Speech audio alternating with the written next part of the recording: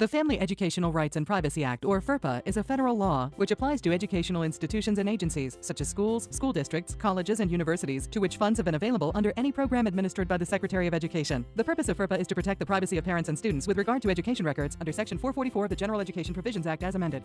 Wow, it's easy to get confused with all that legal language. Let's try that again in plain English. The truth is, data about us is everywhere. It's collected when we shop, take a vacation, look at a web page, or send an email. You see, FERPA is a federal law that applies to most schools, colleges, and universities.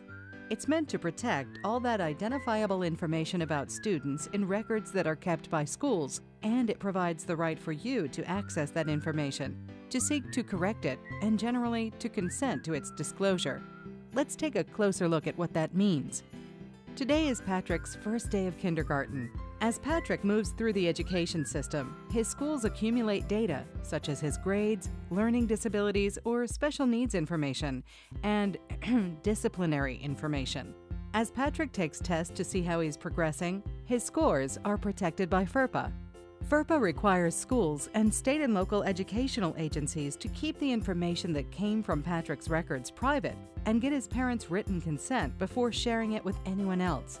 There are some exceptions, but the general rule is Patrick's records are confidential. Students don't attend school anonymously, so schools routinely share some basic information about students, called directory information.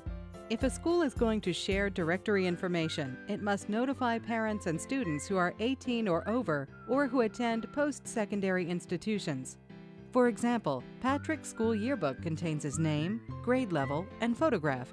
That's okay because his school designated these items as directory information and published its policy on its website, and Patrick's parents haven't opted out. FERPA also requires schools provide Patrick's parents the ability to review his records to make sure they are accurate. Patrick's applying to college. He and his parents review his high school transcript and discover the school has gotten Patrick confused with another student who has lower grades. This isn't good. FERPA not only gives his parents the right to see the records, but also to request that the school correct mistakes.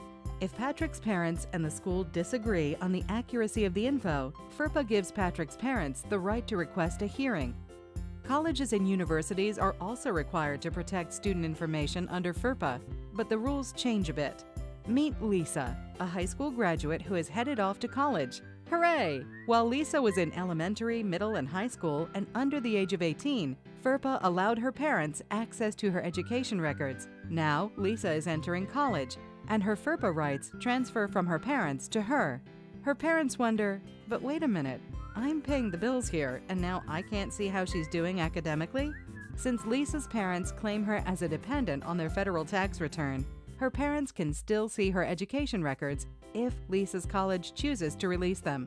FERPA doesn't require schools to release records, it only allows this. You may be wondering, how do I find out more about how FERPA affects me or my child? To start, look for your school or school district's FERPA policy on its website, or ask your principal or school administrative staff about your rights under FERPA. Visit the Department of Education's Family Policy Compliance Office website for answers to frequently asked questions on privacy, training, and guidance for parents and students on FERPA rights and protections.